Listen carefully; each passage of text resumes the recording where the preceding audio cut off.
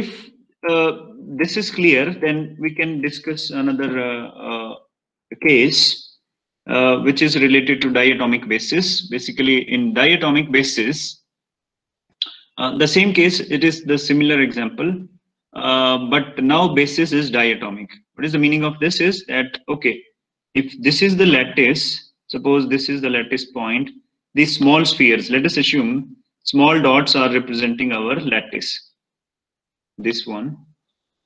So that what is the lattice constant? It is shown here. The lattice constant is A, okay, because this is the lattice. And the separation between any two lattice points is called lattice constant. In 1D at least, it is simple. Now, suppose basis is diatomic. You have two types of atoms. One atom sitting exactly at the lattice point, one small atom. There is another atom, some big size atom. This is constituting your basis, like the ones shown here. Fine. So that's what constitutes your crystal. So the whole crystal is now like this, okay?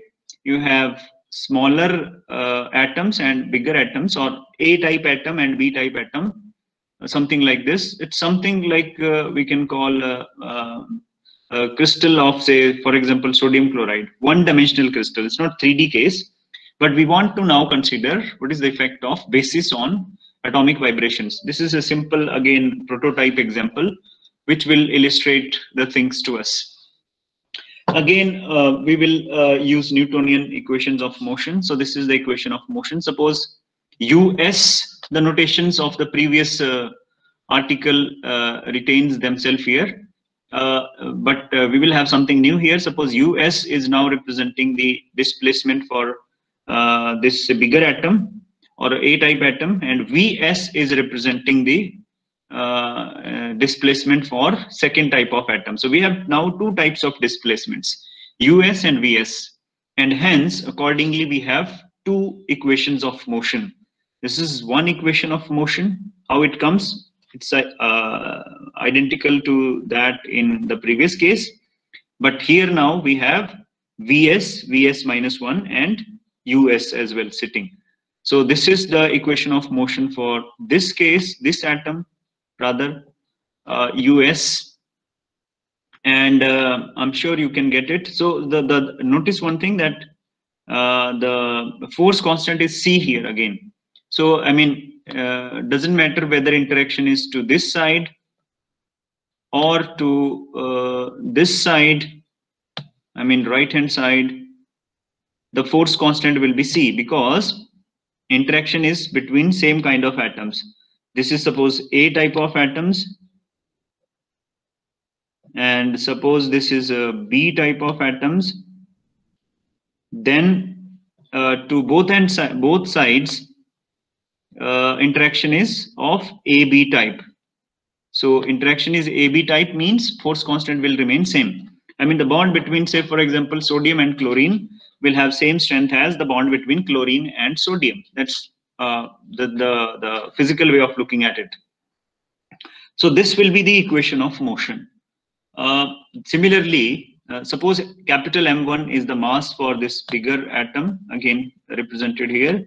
M2 be the mass for second atom, smaller atom, let us say. So this is accordingly going to be the equation of motion for second atom. Are you comfortable with these equation of motion? I mean, can you get these? Yes, sir. Okay, so Yes, sir. if these are equations of motion, then we will assume for the solutions are going to be of this kind. Again, the idea follows from the previous lecture. The details have been discussed there.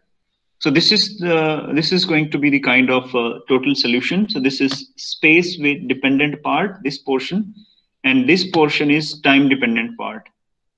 Okay. For US, similarly, you have the solution for this equation to be of this kind. This is not V2, this is Vs. There is a typo here. I mean, okay, this S is so weird here. But anyway, it is Vs. Okay. So now if we substitute these solutions, these two solutions in these equations, equation, say let us say 1 and equation 2, we will obtain two different equations in u and v, where u, v are representing the amplitudes of these oscillations. Right, this solution. So again, I'm sure you can get this done. Their exponential term is going to remain common throughout on the both sides, e raised to the power iota omega t. And when you take the derivative, somewhere you will be also left with this thing, e raised to the power iota s. I mean, okay, with the derivative, this thing comes and this cancels on both sides. This term, indeed, 1 plus e raised to the power minus iota ka.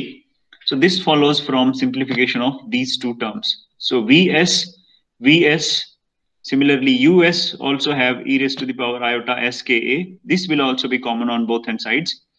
When we simplify these two terms, Vs and Vs minus 1, then we will be left with one term like this. I'm sure again you can do this yourself as a homework, again left to you.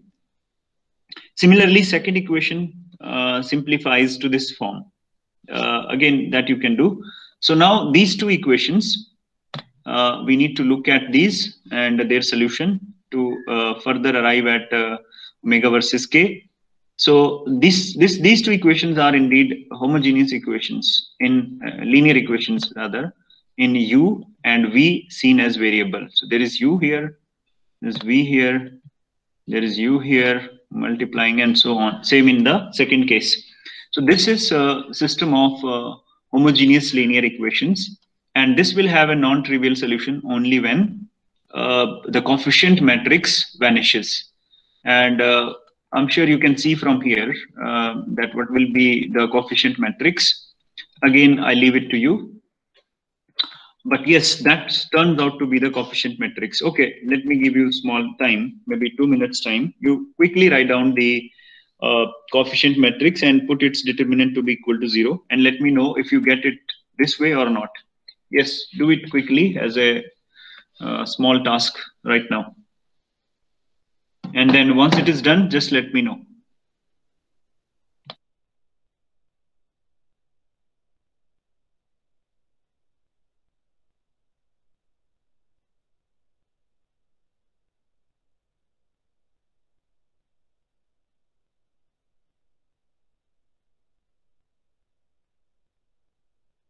Oh, sorry. So the equations are on your screen. You have to write down the coefficient matrix and put its determinant to be equal to 0. Once it is done, let me know.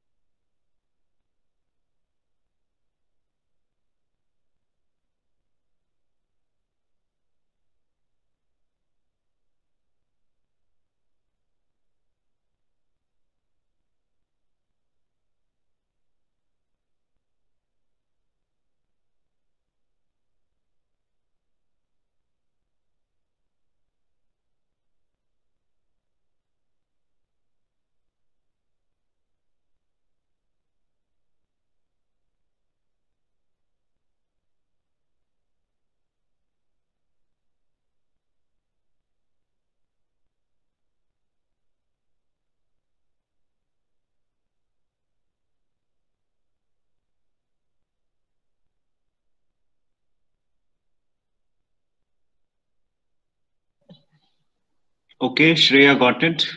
Let me see 1 or 2 more responses if it is okay for others as well.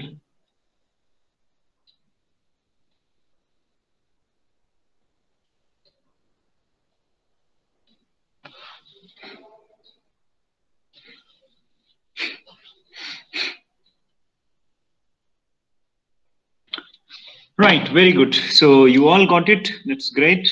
So that's going to be the coefficient matrix. You match it if it is, I hope it should be matching. Oh, just a minute. There is some, oh, okay, maybe I missed it. actually this thing should be equal to 0, right? Okay, let me quickly try to put it this way. Animations, this.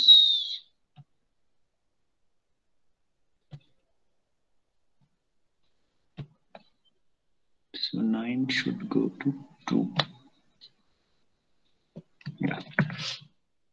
So that's what we are actually talking, that this thing should be indeed equal to 0 for having a non-trivial solution.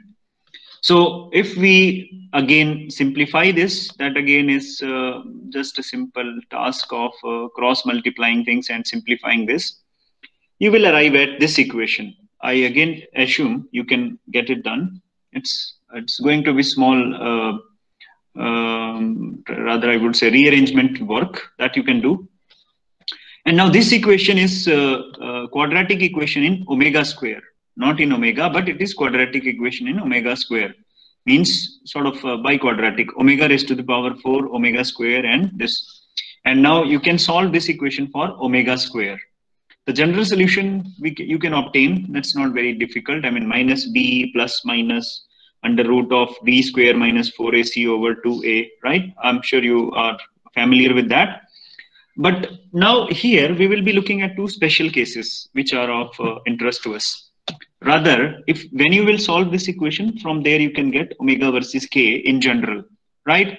Because omega square will come out to be equal to something in terms of k and m1 and m2, right? So from here you can get that general omega versus k. That's not worked out in Kittle even, but you can do it. That's not a very big task. So that's why they have left it to the students. The good thing is that, okay, let us try to consider two special cases. One is long wavelength limit, again, Ka being very, very less than 1.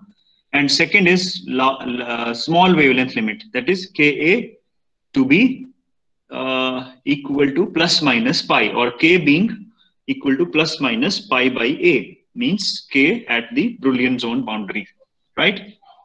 So these are two extreme cases of special relevance.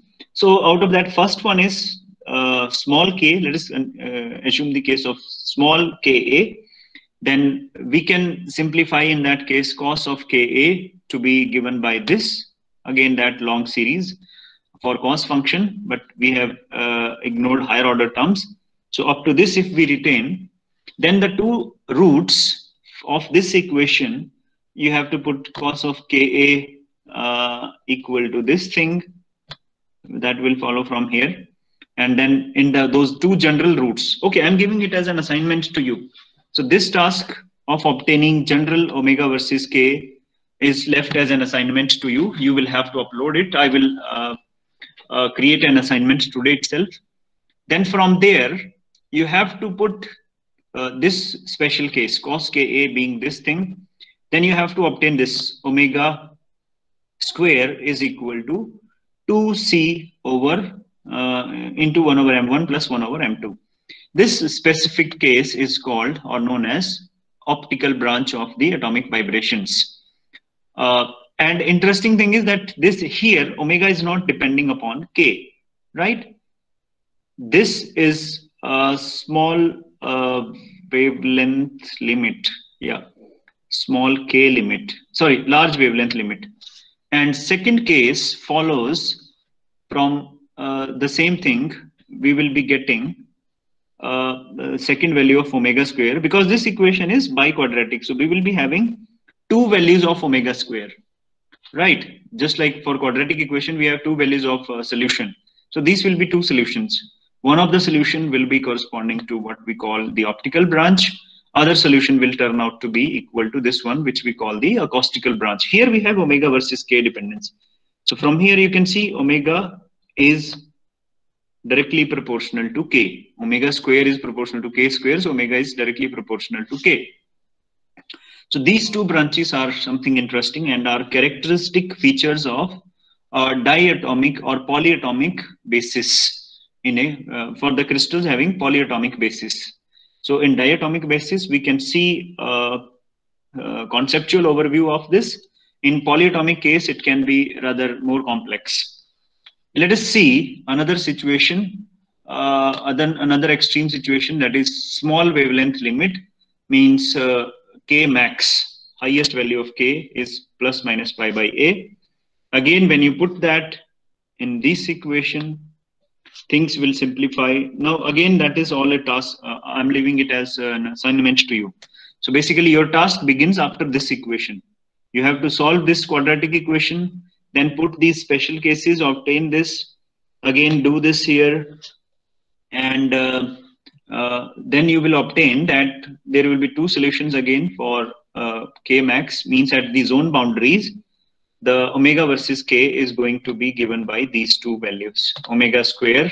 Again, here you can see at zone boundaries, there is no K dependence, right? Okay, if we see the plots, that's how these are going to look like. So now, if you take that general solution, which you will obtain after solving this equation, this quadratic equation, and try to plot that in the first Brillouin zone, then you will be finding the solutions are going to look like this. So this is our acoustical phonon branch. So this is small wavelength limit in this region. You can see there are two branches. You know, when K was approaching 0, there were two solutions. One was optical solution, other was acoustical. So another solution, this solution was linearly dependent upon K. You can see omega was linearly depending upon K. You can see here. Omega square is proportional to K square, so omega is proportional to K. That's what is seen here. This is your that acoustical branch for low wave vector, because this is K axis, right? So this is low wave vector limit or high wavelength limit. Another branch was this one, and this interestingly you can see was independent of K, right? So K dependence was not there for the optical branch. You can see this here also. Here this curve is almost parallel to K axis. So you can see that there is no dependence of optical branch on K, but not always, only in large wavelength limit or long wavelength limit. In between, of course, there is a K dependence of optical branch, but near a large wavelength limit or near K approaching 0, this is not there. Another thing which is to notice is that at zone boundaries, there were two solutions. One was for optical branch, other was for acoustical branch. So that's these two are following. So omega square 2c over m1 and omega square 2c over m2. Now depending upon whether m1 is greater than m2. So now if m1 is greater than m2, then you can see that this term is going to be smaller, 2c over m1. m1 is greater because, so this term is going to be smaller. So that's why that comes here. And another case is another branch will come here. So that represents omega versus K or phonon dispersion for a case of diatomic basis. Is this clear up to this point, or any question?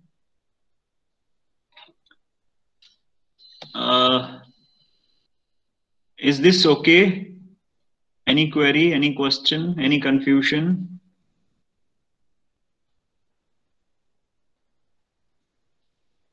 No, sir. Okay, fine. So here are two examples. Again, I have taken these examples from Kittel. You can see this curve is representing experimental measurement of omega versus K for germanium at 80 Kelvin. So you can see there are two acoustical modes, one transverse acoustical.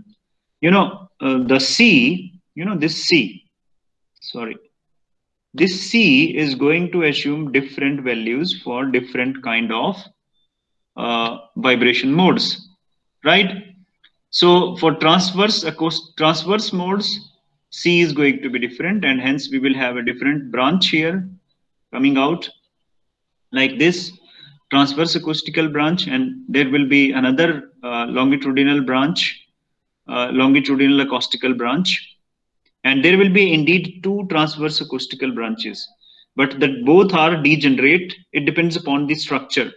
So if structure is a cubic kind of structure, then transverse branches will be degenerates. In some cases, there may be two different transverse branches, maybe branching out like this, TA1 and TA2. But for this specific case, they are degenerate. Then there is a longitudinal acoustical branch. Similarly, there will be transverse optical branch and longitudinal optical branch for germanium. So it has, why this? Because germanium has a diatomic basis. I hope you remember that germanium has diamond-like structure.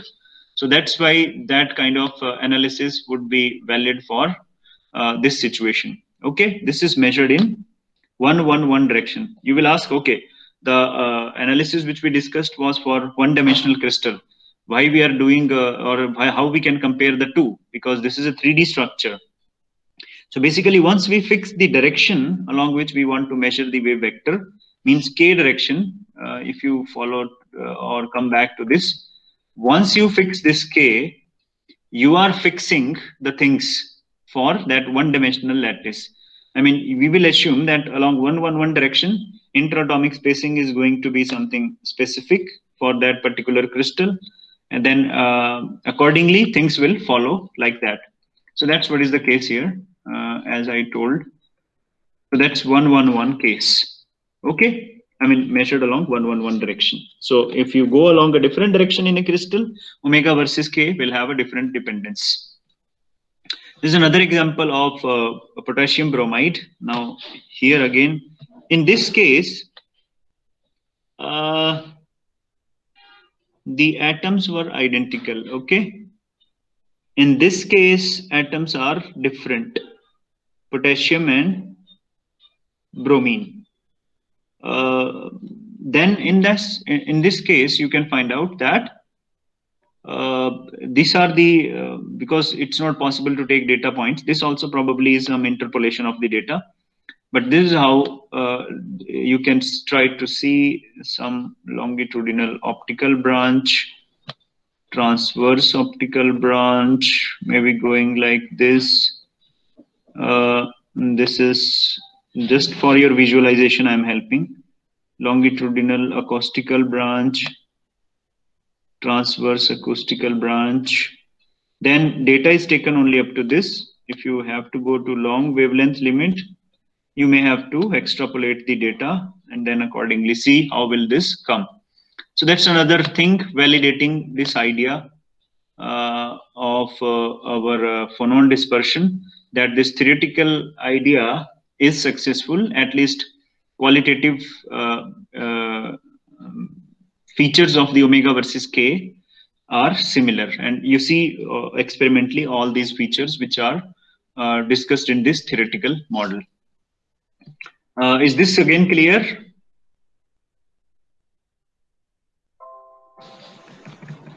Yes, sir. Right. So now Yes, sir. you may have another question, that how we actually count the phonon branches, and usually you find out one question in UGC NET exam even from this kind of statements. So this is something really interesting. So how does those branches follow? How many optical, how many acoustical branches will be there? So if you have if you have a primitive cell, if you have a crystal which contains n primitive cells, size of the crystal, I mean, suppose there is one primitive, so our crystal is made up of n unit cells, rather primitive cells, and there are p atoms in each unit cell, each primitive cell, then total number of atoms in the crystal are going to be p into n, right? Each atom is going to have 3 degrees of freedom corresponding to, of course, x, y, z. So that total degrees of freedom for a crystal containing n unit cells and p atoms in each unit cell will be 3 into p into n. Correct? Now, the number of allowed modes in single branch will be n in one Brillouin zone. Now, this again, we will be discussing in the next unit, so I don't talk that in detail here. But yes, just assume this is some standard thing. If you have n unit cells in the crystal, then number of independent modes or number of independently allowed values of k in first Brillouin zone will be n for each branch. Okay, we will discuss this in detail because that requires somewhat more time and it will follow up in the next unit. So I didn't put this here. For now, we will just assume that each branch will have n independent modes. Okay, therefore, the longitudinal acoustical and two transverse acoustical branches have total 3n modes. So out of 3pn modes, where is the cursor? Okay, out of these 3pn modes, 3n modes will be reserved for what? One longitudinal acoustical branch and two transverse acoustical branches. Why there will be one longitudinal acoustical branch? You know, there is only one mode of longitudinal vibration along k vector, and there will be two transverse modes, means perpendicular to the k vector. There will be two mutual perpendicular directions perpendicular to k vector. So that's what are referring to the two transverse acoustical branches. Thereby counting 3n of the total degrees of freedom. So means there will be total 3n degrees of freedom reserved for longitudinal acoustical and transverse acoustical modes. So the remaining modes, that is 3pn minus 3n or 3p minus 3 into n degrees of freedom are actually accommodated in optical branches. So how many degrees of freedom are corresponding to the optical branches? How many of degrees of freedom corresponds to the acoustical branches? That you can obtain from this simple idea or this simple numbers, some simple set of numbers. Is this clear? How to get different degrees of freedom in different branch modes? Yes, sir. Yes, sir.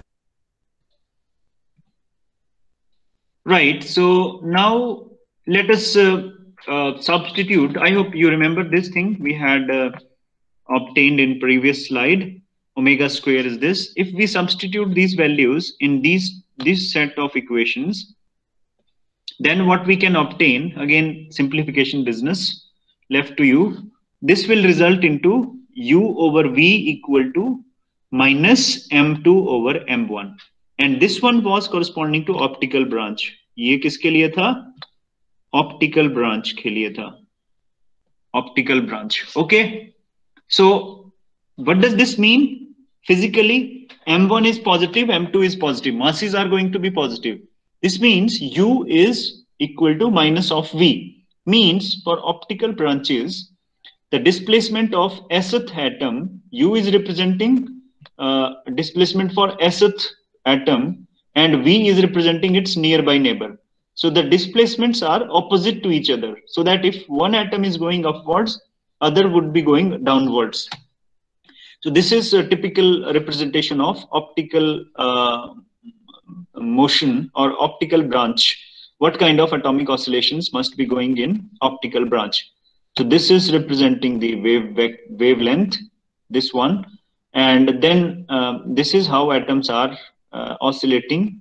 So you can see this atom is at 0 and then maybe going upwards, but this atom is going downwards. Similarly, this is at maximum, this is at minimum, this is now going upwards, and so on. So that is optical mode of atomic vibrations. Second is acoustical mode of atomic vibrations. You can see this one here. So that's how you can see atoms must be vibrating or oscillating. This is wavelength. So the atoms are actually, nearby atoms are in phase. Here they are moving opposite to each other. Okay. So this is acoustical mode. In general, for any general value of k, U over V will be complex. I mean, if you substitute the general solution, the results are going to be complex. But okay, that's not, I mean, we don't need to get into that as of now. As per our course, the scope of this course, this much is sufficient. I think that's all for today, because there is something called quantization of elastic waves. We better will discuss it in the next class, because we are now short of time and won't have sufficient time to complete this. So, well, that's all for today. Is there any question from overall lecture which we discussed today? Any question, any confusion, any query?